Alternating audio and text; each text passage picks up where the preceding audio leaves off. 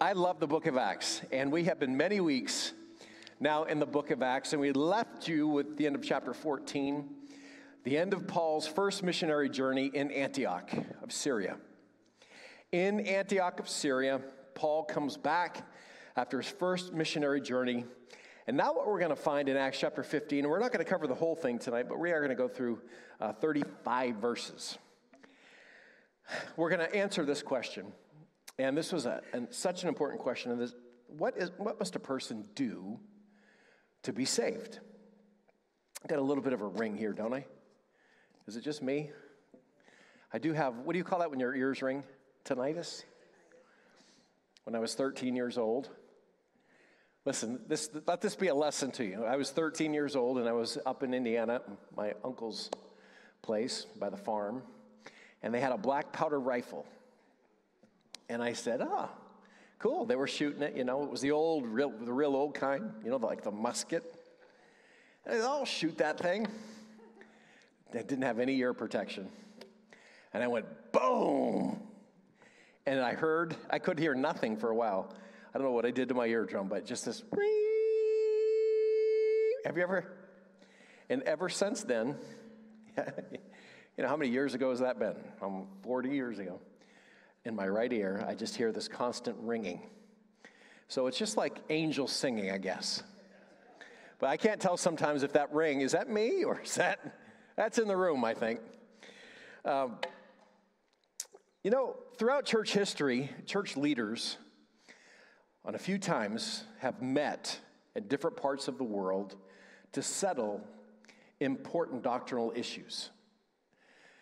These are ecumenical meetings, meaning it's people from all different streams of Christianity. Occasionally this has happened in church history where people will gather together. So the second most famous ecumenical meeting ever, you probably heard about it, happened in AD 325, the Council of Nicaea. Should I go with a handheld because this thing is really ringing?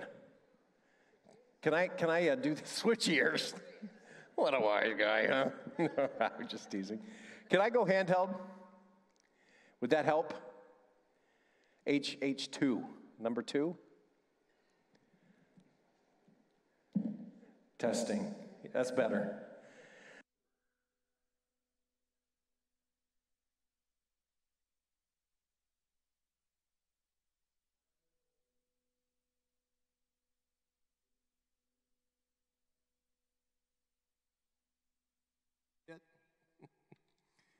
All right, yeah, that's better. Okay. The second most famous ecumenical meeting was the Council of Nicaea in AD 325. It was called to order by the Roman Emperor Constantine. And so they met to settle the issue of the nature of Christ. And out of that came the Nicene Creed. You probably have heard something about it, perhaps, in church history. But it was a big deal. Is Jesus Christ just a man, or is he God? And so 318 scholars from different branches of Christendom came together under Constantine's direction, and they wrote these 20 points, the Nicene Creed, and affirmed that Jesus is, in fact, God, the Son of Almighty God. And so that was important. That's huge. But the first and the most important council of the church leaders, the first one that ever happened was in Jerusalem, and that was recorded here in Acts chapter 15. So this council at Jerusalem settles the most important doctrinal issue for us, and that is this: what must a person do to be saved? And what has brought this issue up is this, that the Gentiles are getting saved. And a bunch of Gentiles are getting saved. Remember, Paul has just come back from his first missionary journey, Paul and Barnabas. Acts 13 are called by the Holy Spirit, and they go to Iconium, Lystra, and Derbe, and then they go back through it with their follow-up and a bunch of new converts, and the Gentiles are coming to Jesus. Amen. And so the Jews are like, okay, the Gentiles are coming to Jesus, but you know what's going on? The guys are not being circumcised. Now, why is that so important? Because God chose Abraham and told him in his adulthood, you need to get circumcised as a sign of the covenant that I'm making with you. It doesn't really address the issue of women here. Isn't that interesting? But circumcision, they didn't, I guess, have the full light of the heart now. It's not just in the cutting away of the flesh. And so I remember seeing this cartoon one time. It's so funny. Here's Abraham, and he's hearing from God about the covenant of circumcision. And he looks up into heaven. He says, now, Lord, let me get this right. The Arabs get the oil, and we have to cut off the end of our what? Oh, I digress. I'm sorry. But what's happening is that this issue is being clouded. So do Gentiles, yes, by faith, have to receive Christ, but don't they have to keep the Mosaic law as well? Don't they have to keep our civil laws, our dietary laws, our moral laws? Isn't that prudent? Isn't that necessary? And so what we see, the very first council, the very first meeting of the church, the broad church in Jerusalem, in Acts chapter 15 is this, that they forever affirm this, that salvation is totally by grace through faith in Christ alone. If we did not have an Acts 15, if this council had not met, then maybe there would still be some things hanging on. I hope not after all these years of the Reformation, but some laws that we had to keep, it would be muddier. But they settled the issue here. They cleared it up. And so let's go ahead and examine the story of the council at Jerusalem in Acts chapter 15. Acts 15:1. Now certain people, who are these certain people? These are the Judaizers. These are the false teachers who are self-appointed guardians of legalism, teaching that salvation is by works, by keeping the works of the law. So these Judaizers come down from Judea, and where do they go to? Antioch. Remember, there's two Antiochs, Antioch in Syria, Antioch in Pisidia. Just to remind you, Antioch in Syria is where the church, after the persecution, many of the leaders gathered. And this becomes the hub. This is where people were first called Christians. This becomes the hub of the wheel, sending out missionaries to the known world, to the Gentiles. This is where Paul starts and ends his missionary journeys. Except for his third missionary journey, he doesn't end it there, but it starts here. All the missionary journeys start out of Antioch at Syria. This is like the hub, right? The mother church.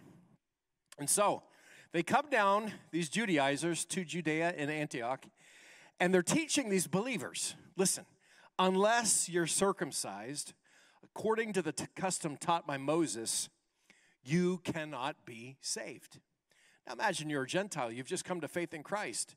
You have the Holy Spirit. Remember what happened at Cornelius' house while Peter is preaching? People are getting saved. They have the Holy Spirit. And now people come and tell you, now listen, don't get all excited yet. Unless you get circumcised, unless you start following our laws, you can't really be saved. Which is the exact same as saying that salvation is by works. Remember we talked about that recently. So here's what happens now. So these Judaizers have come to Antioch, and verse 2, this brought up Paul and Barnabas this brought them into a sharp dispute and debate with them. And so Paul and Barnabas were appointed, along with some other believers, to go up to Jerusalem from Antioch. Now they're going to go, I think it's down to Jerusalem to see the apostles and elders about this question. We're going to have our first meeting, ecumenical meeting of the leaders of the church post-resurrection. So the church sent them on their way, and as they traveled through Phoenicia and Samaria, they told their stories. You remember, there's no bus, there's no train, planes, automobiles. You're walking or you're on a donkey. And so it takes some time to get there. It takes a few days. So you stop in the towns and you start telling stories. And they're telling all these wonderful stories of what God did in Iconium and Lystra and Derbe as they preached the gospel. And there was revival and there was riots. And so they told how the Gentiles had been converted, and this made all the true believers, they were very glad to know that the Gentiles are part of the church, part of Jesus' body. And when they came to Jerusalem, they were welcomed by the church there, and the apostles and elders are here, to whom they reported everything God had done through them. And then some of the believers who belonged to the party of the Pharisees, it's always the Pharisees, isn't it? They stood up and they said, the Gentiles must be circumcised and required to keep the law of Moses. Again, this is salvation by works. And they insist that these Gentiles, who are full of joy and full of the Holy Spirit, baptized, saved, they're saying, no, not so fast. They must be required to keep the law of Moses. They must be required to be baptized according to these words. They must take communion the way we take communion. They must sing the hymns that we sing. They must speak in tongues. They must, they must be confirmed. They must be, blessed. They must, name it. We do the same thing today. We say it's salvation. Yes, it's by faith in Christ, but it's also, you got to add this onto it. And if you don't do this, then you're not really in. You're not really saved. I mean, you might believe in God, you might love God or whatever, but until you take this step, till you do this or don't do this, stop doing this, stop playing cards, don't drink wine, don't overeat, don't go to the movies, don't go bowling, don't play cards. You make up the rule. Don't cut your hair. Don't wear pants. Don't wear makeup. You make up the rule, whatever rule you want. But it's always salvation by grace through faith in Christ alone, or it's Christ plus. And if you have to add a plus, then you've shifted from the true plan of salvation to a works mentality. It's grace plus nothing, right? It's Christ plus nothing. There's a formula, a math formula you should know. Jesus plus nothing equals everything. Amen? Jesus plus nothing equals everything. And so here we are, the apostles and elders. Here they are. They meet to consider this question. This is huge. Depending on how these early church leaders go, which direction they go, it's going to affect for the rest of history, unless God intervened in some special way. It's going to affect people for the rest of history. Thank God they had wisdom from the Holy Spirit. And as this council meets, you're going to see three different speakers. Actually, three different speeches. The second speech is Paul and Barnabas, but three different speakers get up and state their case. And the first one to get up and state his case is Peter. So, Peter is the apostle at this time with the most authority. He is the one who is called, to the Jews. He's the one that Jesus said, upon this rock I'm going to build my church, right? He is the one that, on the foundation, in that city, his name is on the Bible. It's Peter. This is the strongest disciple. He's the oldest one. I was listening to something today, a CD called The Dust of the Rabbi. And he was talking about how most of the disciples were probably teenagers. Because rabbis, and this was very interesting. Randy gave me this Dust of the Rabbi CD, and I'm listening to it, and they said these rabbis could quote the entire Old Testament. And there was two kinds. There was the ones that taught the Torah, and then there was these rabbis that had the authority. And there was very few of them, but they could quote the entire Old Testament. Can you imagine how smart they were? And so what would happen, and this guy was saying, he said, listen, the thing that we notice today in the Western world is we have no real concept of discipleship. Here's what discipleship looked like in Jesus' day. People left everything, and they followed their rabbi everywhere. And he used an illustration. They'd go to the bathroom, and they were waiting in the bathroom for him because they might miss something. They followed him everywhere. And the rabbi had to bless them and say, come follow me, because not many made the cut. In order to make the cut, to be a follower of a rabbi, by the time you're 12 years old, you had to have memorized the first 5 books of the Bible: Genesis, Exodus, Leviticus, Numbers, Deuteronomy.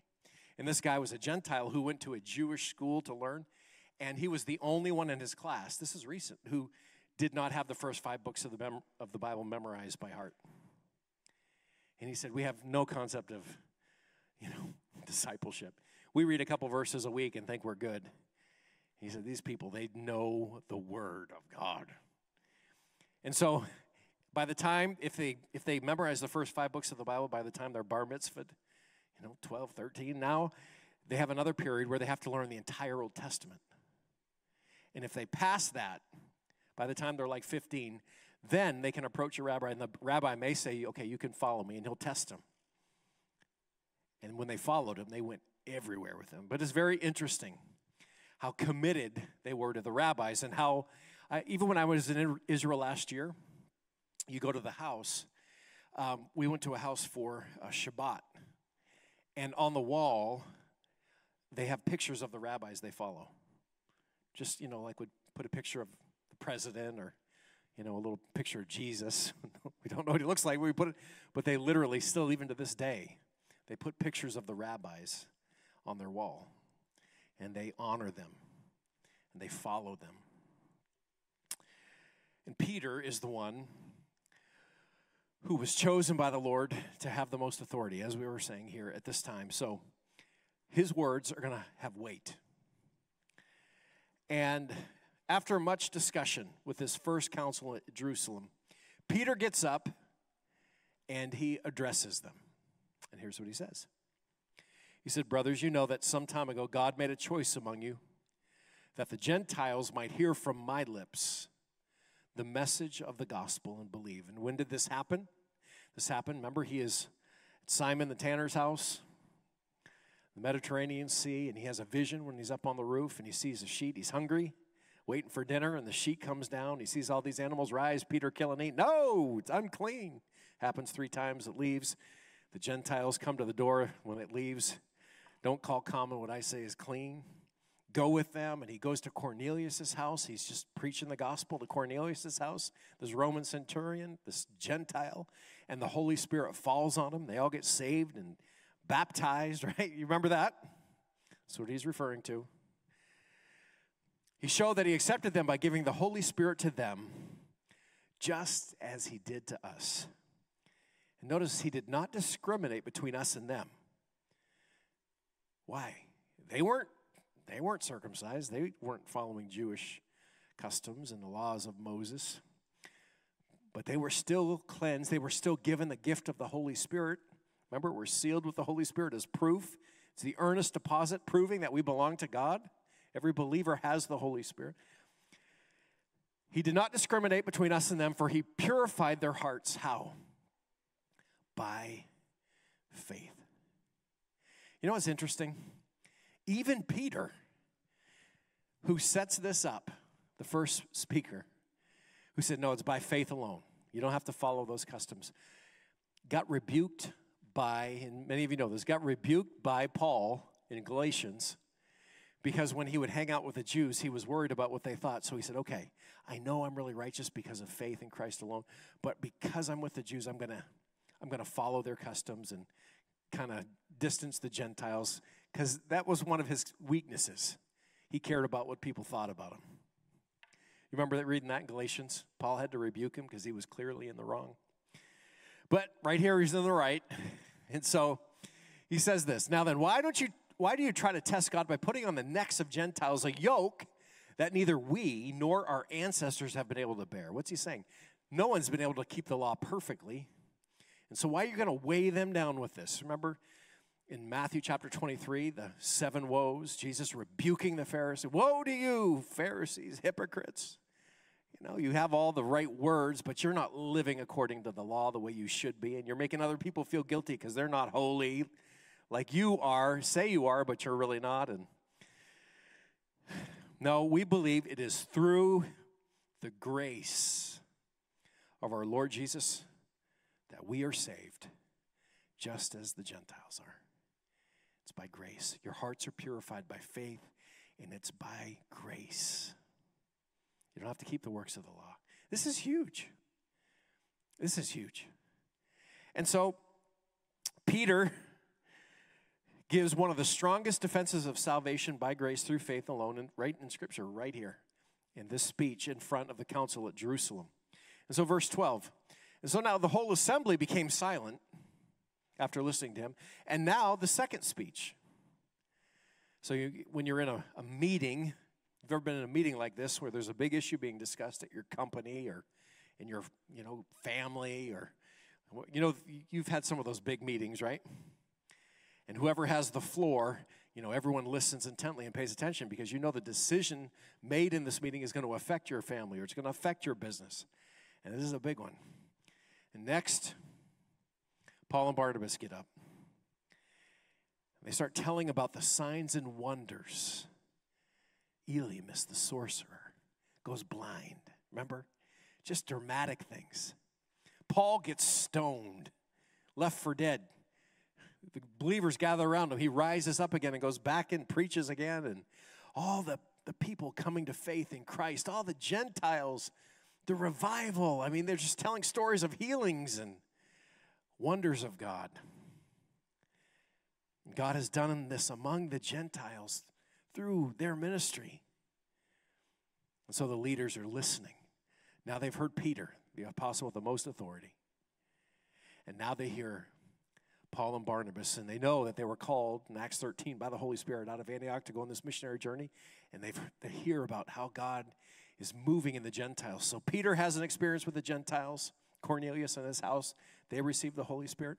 There's obviously proof that the Gentiles here on the first missionary journey with Paul and Barnabas have received the Holy Spirit. God has affirmed it. They're justified through faith. So now they're beginning to piece the things together. Okay, we see what's going on here. God is saving Gentiles, and they aren't keeping the law. Something's going on. And now the third speech, and this kind of seals the deal. And the third person is James.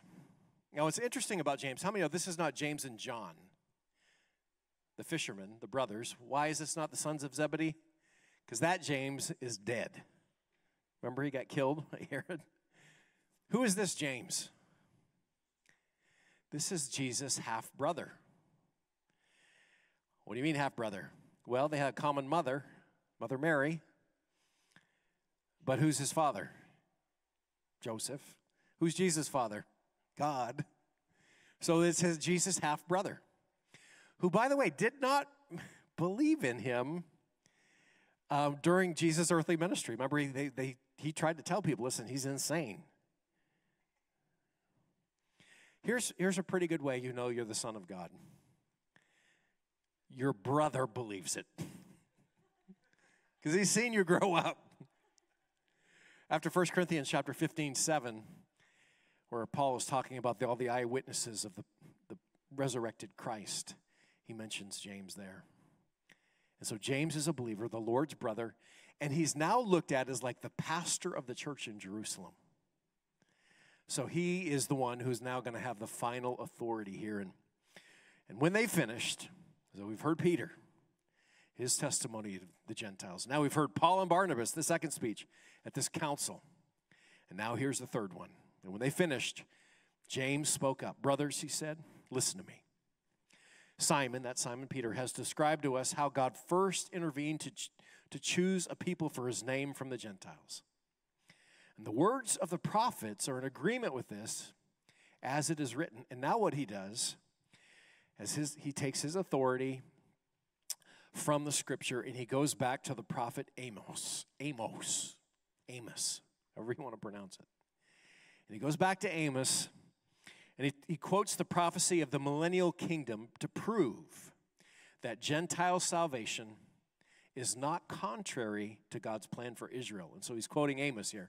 After this, I will return and I will rebuild David's fallen tent, this millennial kingdom. Its ruins I will rebuild and I will restore it, that the rest of mankind, that's the Gentiles, may seek the Lord, even all the Gentiles who bear my name, says the Lord, who does these things known from long ago. So you have the heavy hitters talking to the apostles and the elders, pleading the case. It's your people's hearts are purified by faith. It's the grace of God. It's not something we can earn. It's not something we deserve. And the Holy Spirit bears witness to this through his miracles, through salvation for the Gentiles.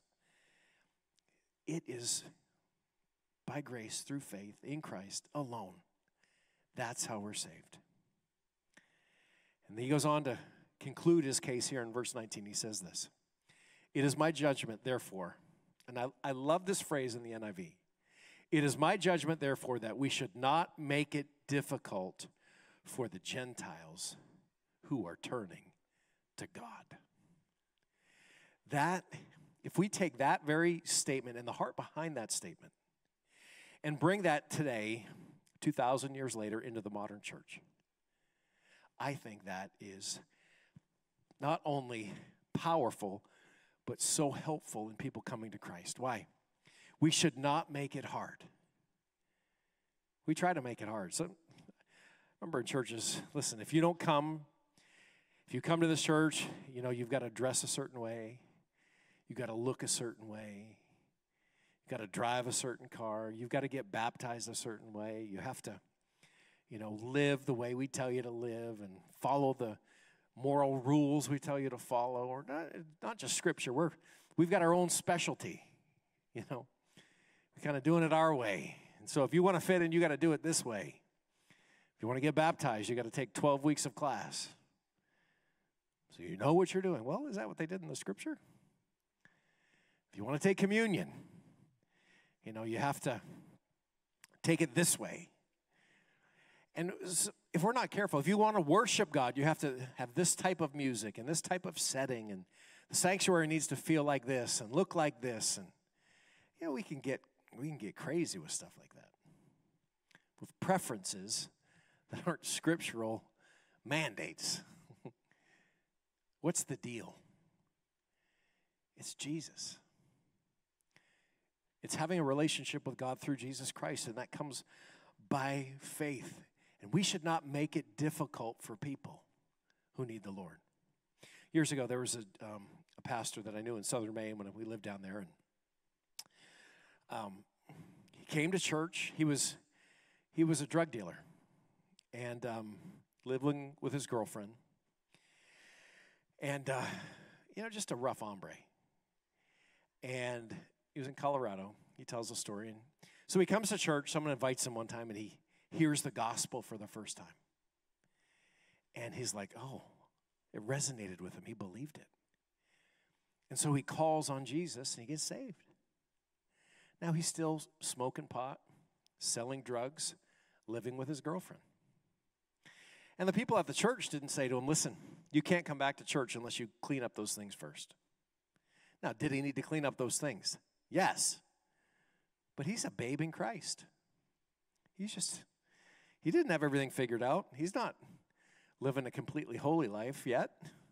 Now, on the one hand, he's made holy in Christ, but on the other hand, his life's a wreck. I wonder, do any of us have any issues here tonight? Any secret sins we're battling?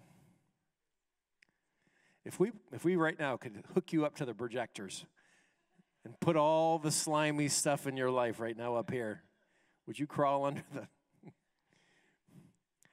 come here. First, you got to fix everything. He said, they just kept loving on me, preaching the word. And he said, pretty soon one day it dawned on me, I don't think I should be selling drugs. It's illegal. I'm going to still smoke it, but I'm not going to sell it. And then one day, months later, the Lord dealt with him. You know what? I don't think I'm going to smoke drugs anymore. He prayed, and God delivered him. And then one day it just occurred to him, you know what? I keep hearing the pastor say you're not supposed to live in sexual sin, and we should probably get married. They get married. And now, I'm not saying everybody has a journey like that. Sometimes God just zaps people. I mean, I've literally seen God. This guy came, and I told you the story not too long ago. He got instantly sober. Came to the altar, gave his life to Christ, instantly sober. It doesn't happen that way for everybody. And this guy became a pastor and lived for God the rest of his life, but it took him a little while. How many of you have been slow starters? You do good for a little while, you fall off the wagon. Well, what do? Here's the thing. This is worth the price of admission tonight. You ready? If you fall off the wagon, don't run from God in shame. Run to him in humility and repentance and honesty. Because he's merciful. He delights in showing mercy. We're all a work in progress. We should not make it hard for the Gentiles who are coming to faith. That's what they were thinking. I remember hearing a story about the hippies. Remember the hippies? Some of you were hippies. Some of you still are hippies. All right, let's be honest about it. There was in the 70s, early 70s, people would wear three-piece suits to church. Do they even make three-piece suits anymore? I remember in the 90s, I'm the only one in the church, me and one geeky guy wearing a suit. And I'm like, well, why am I doing this? I'm like, I've been in jeans ever since. But they were the three-piece suits, and in those hippie days, one of the surfer dudes, free love, free drugs, coming out of that 60s era, get saved. There was a revival in California, remember? Calvary Chapel was like a revival in California in the early 70s, and a bunch of these hippies were getting saved, and Woodstock folks, and this kid gets saved, gloriously saved. He heard about Jesus. His life's a wreck. He doesn't know, but he got saved. And so he said, oh, if I'm saved, I need to go to church. And he walks into one of these churches that's real stuffy. Everyone's in a three-piece suit. All the women have, the real dignified look, And here he is, long hair, bleached blonde, cut off shorts. He walks in. He's just so happy to be in church. And people look at him like, oh, my word. Why would you let that in here? Get him out. He doesn't know any better. He's never been to church in his life. And so he doesn't know where to sit, So he just kind of comes down. He sits, crosses his legs, Indian style, sits in the front, right there. Not even in a chair. Just cross his legs, hearing the word of God. And you could hear a pin drop. Everyone's nervous. My wife says Purvis is nervous. Purvis gets up from the back, the head usher, and he starts to walk down. And you can feel the tension in the room. Oh, this kid's going to get the boot. This older gentleman saunters down in his three-piece suit, gets right beside him, sits down, crosses his legs the best he can as his age, and listens to the message with the kid, the surfer do. Amen. I think that's the heart the Lord has for people. I'm not saying that holiness is not important. It is. I mean, we've talked about this many times, but the point is, especially newer believers, they need love, acceptance, mercy, just like we do. And we shouldn't make it difficult for the Gentiles who are turning to God. Don't add all these rules. They're just coming to faith in Christ. It's a beautiful thing. Let's help them. Let's encourage them. But, and this is very curious, these next couple of verses. But in addition to that, we need to teach them. Not only do we need to love them, but they need to learn to love their brothers too. And because they're coming out of idolatry, they're coming out of a pagan culture where sexual immorality is prevalent. I mean, we've talked about, it's disgusting, some of the stuff like orgies and just filthy, vile stuff. They're coming out of that, where they sacrifice things to idols, and, that is going to trouble their Jewish brothers and sisters big time. Why? Because they know the dietary laws, the moral laws. And so by the Gentiles, not considering their Jewish brothers, they're going to offend them. And if the Jewish brothers put too many regulations on the Gentile brothers and sisters, it's going to offend them. So they're trying to teach them this, what love looks like here. And so they say these things, and this is why I say it's curious. You'll see it in a moment, verse 20. Instead, we don't want to make it difficult. Instead, we should write to them, telling them to abstain from food polluted by idols. Now, Paul said this before in Corinthians, it's not a big deal. If I have a steak, who cares, But I don't care if it's dedicated to some God that doesn't exist. But if my brother's here and he's going to be offended by that, I'm not going to do that, right? Now, tell him to abstain from that and from sexual immorality. Now, this goes beyond just a simple civil law. This is like moral law.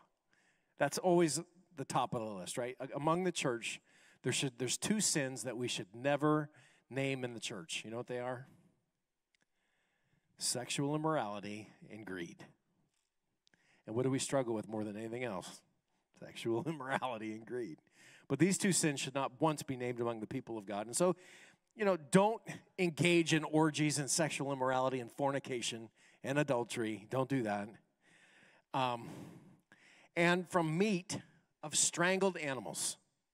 Again, that goes in with these dietary restrictions. You've read the book of Leviticus. You see all these things. And from blood. Why? The life is in the blood. Don't eat blood sausage. Don't be sucking down blood martinis or literal blood. I mean, don't be a vampire.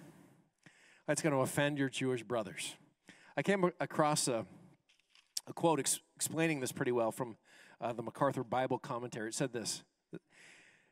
Let's go ahead to the next slide, if you would. James and the other leaders in Jerusalem did not want the Gentiles to revel in their freedom in Christ, which could cause the Jewish believers to follow that same liberty and violate their consciences. This is what love does.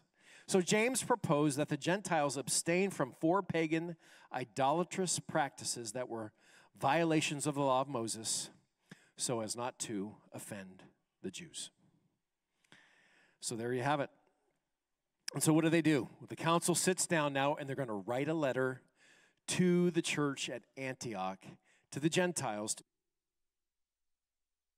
In their letter, Acts 15, 22 and 29. And then the apostles and elders with the whole church decided to choose some of their own men and send them to Antioch with Paul and Barnabas. Why? They had no phones. They had no way to corroborate the message. Maybe this is just Paul and Barnabas saying this or writing this. No, we're going to send some witnesses, some prophets, some eyewitnesses to go to corroborate this story, this message. So they chose Judas, called Barsabbas, and Silas, men who were leaders among the believers. With them, they sent the following letter. And here's the letter. Here's the conclusion of the first council.